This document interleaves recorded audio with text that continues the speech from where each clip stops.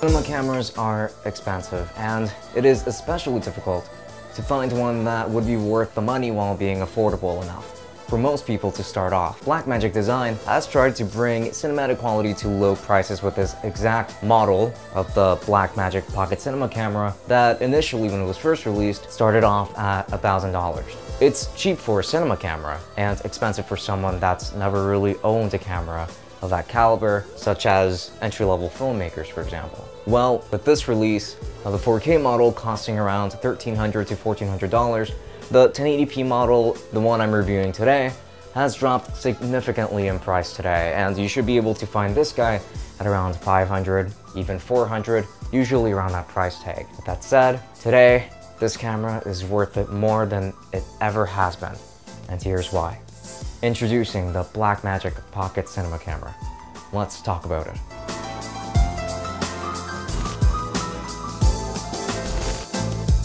The exterior design of this camera consists of a very lightweight body that is significantly smaller than something like the normal Pixel 2. And the Pixel 2 is already a small device, so imagine this guy is actually significantly smaller.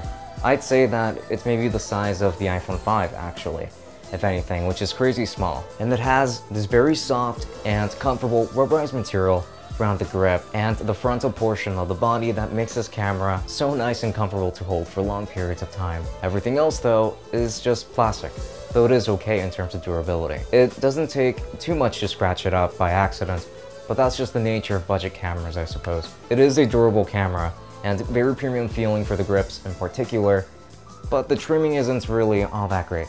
Overall, it's still pretty good. On the top of this camera, you're going to find a 1/4-inch mount. You're also going to find a rewind button, play pause button, forward button, and a record button.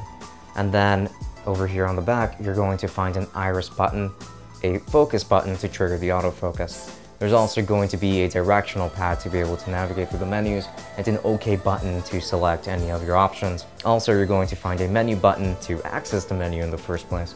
And then you're going to see the power button. For this specific camera, there's going to be an accessory port, that's what I'm going to call it. There's a headphone connector, there's also a microphone connector, there's a micro HDMI port, and there is power in. So you can use external batteries with it as well. And then at the very bottom, you're going to find another 1/4-inch connector. This is mostly probably for use with your tripod. And then there is a little slot you can just unlock like this. And you're going to find a mini USB connector. You're also going to find the battery slot and an SD card slot. This camera features a very underwhelming 800 by 400 resolution display that does not look very good at all. It is a matte display, which makes it better for use outdoors, and it is good enough for making sure that everything is in focus.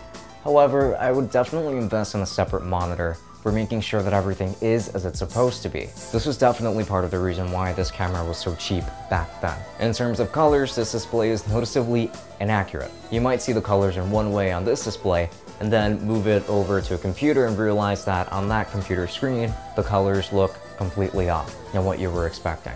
Again, I really highly recommend a secondary display. And this camera features a micro four thirds mount for your lenses, though you can adapt full frame lenses to it using an adapter such as a speed booster. In fact, that's what I used to do, but I actually kind of prefer the look of micro four thirds, so I switched back. Pretty much anything that is micro four thirds should be able to fit this camera just fine, and it also supports autofocus, so you're not just limited to using manual lenses. You can go for something fancier if that's what you wanted. And speaking of that same flexibility that I just mentioned, there is definitely a ton of flexibility in regards to the settings of this camera.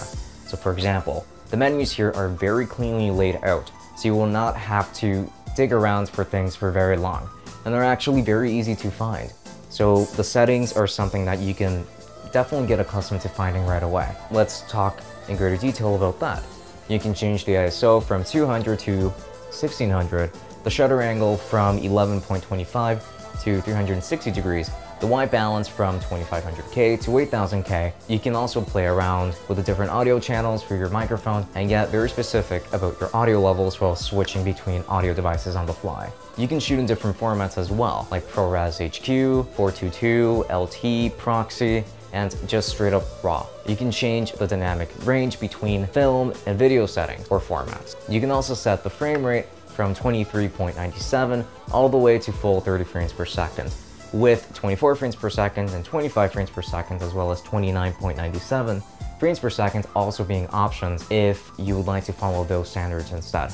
I always shoot at a full 24 frames per second, for example. So yeah, definitely in regards to frame rate, there's also a ton of flexibility, even though you don't have the option for 60 frames per second, so slow motion footage is probably not going to be an option for you here. And there are also some very minor display settings as well, but you already get the idea by now.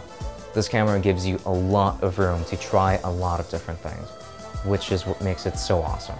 And now, on to the video quality of this camera and some test shots. So this is a video-only camera. This cannot take any photos, so we're only going to be focusing on the video aspect. Now, I always like to shoot at the 24 frames per second, 1080p format, with this camera in particular. I really like the cinematic look in general, but since this camera is specifically made for that sort of thing, it is tuned for just that. The image is a little softer around the edges and never over sharpens anything. As you can see, shooting with this type of camera usually gives you very muted tones for the colors, but this is all on purpose so that you can color grade it to your heart's content. This is all for the sake of flexibility. For the user, even though everything here was shot in ProRes HQ, you've still got a lot of room for color correction. Keep in mind that if you wanted even more flexibility, you still have the option to shoot in RAW, giving you even more flexibility in terms of how you can color correct it and what customizations you can get with it in post. So yeah, as I keep saying, there's a ton of shooting flexibility with this camera. Now let's go ahead and talk about the workflow in regards to color grading. And speaking of which, this being a cinema camera, you do have to adjust your workflow to work with it versus other video cameras that don't require too much work on your end. In Adobe Premiere Pro, I like to use the fast color corrector since it gives me mostly everything that I need. This is okay starting out, but I would definitely encourage you to get a grip on Lumetri Color, which is a much more powerful color correction tool within Adobe Premiere Pro. Now with that said, I would like to give you a demonstration of what my workflow looks like, color grading and stabilizing shots using this camera, just to make things look a little nicer and in case you need the help. Okay, so right now I'm going to walk you guys through my workflow. So let's say that I just wanted to color grade. Okay, so here I just have some very simple footage, some plants here. These are actually tomato trees. So let's start by color grading this piece here. So like I mentioned earlier, I like to use the fast color corrector. I just feel like it is the fastest way of doing it, but there are better ways of correcting these.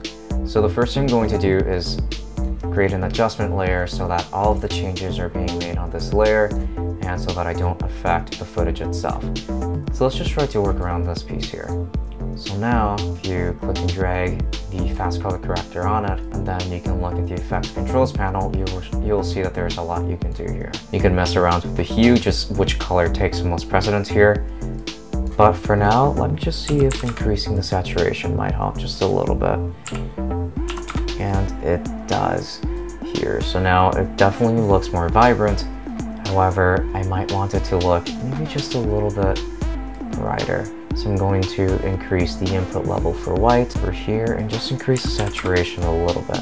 And that should look okay. It definitely looks livelier than it did before. Now, if I wanted to create a little bit more contrast, even though it's not necessary per se, I can just come all the way to effects and then look for contrast, and then the option you want to go with is brightness and contrast. So just drag that over the adjustment layer one more time, and then you can say increase the contrast by 5, and it just got a little bit more contrasty. Now the colors will be sticking out a little bit more. I actually do like this footage for cinematic purposes. Let's actually use this clip where I'm caressing the tomato plants. So I'm just going to take an adjustment layer since I made one before.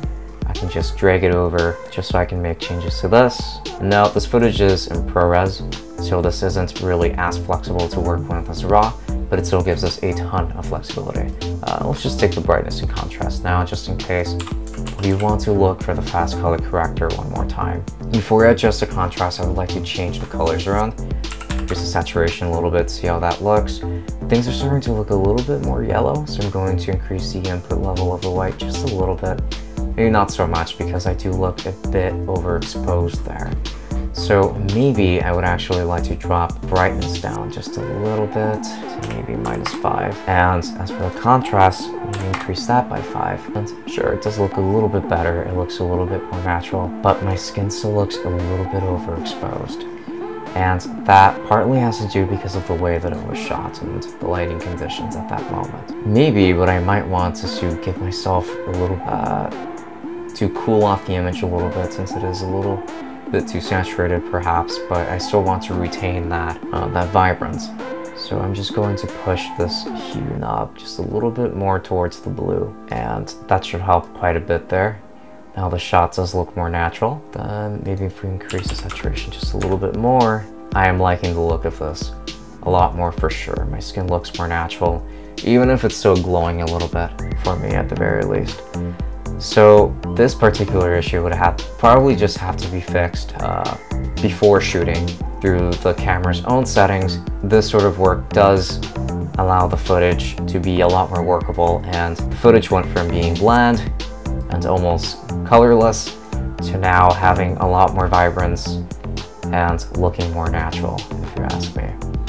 So that is my workflow when it comes to the ProRes footage. This is just a demo, however, this is what I would keep in mind, and I do hope that this helps make things a little bit more easier, or maybe if you were afraid of getting into this kind of workflow just because you were afraid that it might be a little bit difficult, the solution works just fine for me. You can use the fast color corrector for now, and then later on move over to Lumetri Color, which will give you a lot more options in terms of what you can do and even experiment with LUTs. With that out of the way, I'm sure that you know by now that I really like this camera, that I do think that it's awesome. It definitely is. But it has some issues. Like I mentioned earlier, the display is not good and does not get very bright. It's very low resolution and will give you inaccurate results in terms of colors. Please invest in a separate monitor to mount on it later. Also, the battery life is the biggest offender of this camera. There seems to be a bad quality control when it comes to these, as they used to last me about 45 minutes each, then they dropped to 10 minutes, then 2 minutes, then finally just a few seconds, and this is all on a full charge, which is ridiculous. Now, that's an issue that I have encountered with my specific model. That doesn't mean that if you go out and purchase another one, that you will run into that issue. I was just one of the unlucky bunch that had a bad bash, I suppose, and it was too late to get a return or to get this repaired. So unfortunately, I was stuck with that. However, if you are shopping around, do make sure that you find the version that actually has decent battery life. Otherwise, like me, you might have to tether a battery pack to it every time that you need to use it. Now, this particular tethering system built up from buying parts on Amazon. So I bought different batteries that would fit this connector, and then I mounted it using a 1/4" mount that would go on both ends. So with that said, this is the way that I have been able to shoot. Each battery lasts about 1 hour, so I bought a couple of those, and that's how I was able to use this camera in the past. And lastly, there's no hot shoe mount on this guy, which means that you are limited to having to use 1/4" mounts. Now, that's not really a big deal because you can buy adapters for it. However, it is worth noting that you do have to invest on something else, unless you only invest in accessories that just utilize a 1/4" mount.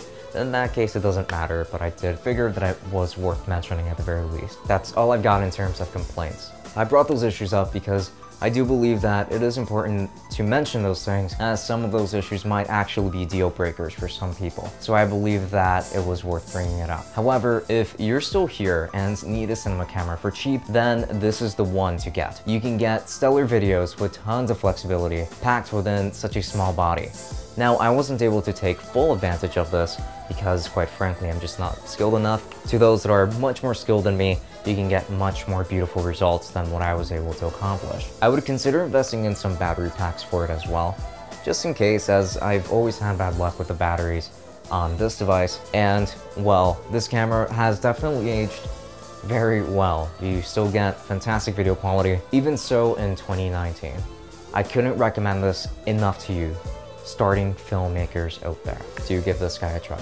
And if you are interested in getting this camera, or just wanting to go straight for the 4K model, then we will be leaving some affiliate links for Amazon in the description. If you decide to use any of our links to purchase these, then in that case, we do end up getting a small commission.